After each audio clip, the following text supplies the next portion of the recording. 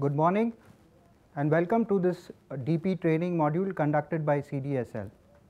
Friends, you are all aware to deal in the capital markets you need a demat account, whether you are dealing in equities, debentures, bonds, and even in mutual fund units you can hold it in the demat account.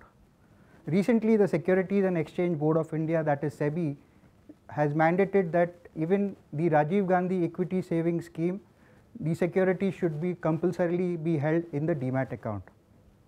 In order to ensure that the DP officials are providing proper service to the investors, SEBI has mandated all the officials of the DP, whether they are at the head office or at the branch, they should be certified for the NISM DOCE examination.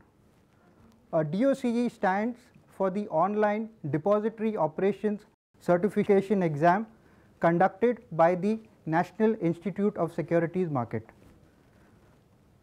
The passing marks in this examination is 60% and there is a negative marking. In order to help the DP officials to clear this examination, we have come out with an online film which my team will take you to the various modules in the DP, and we hope you clear the examination with flying colors. Thank you very much.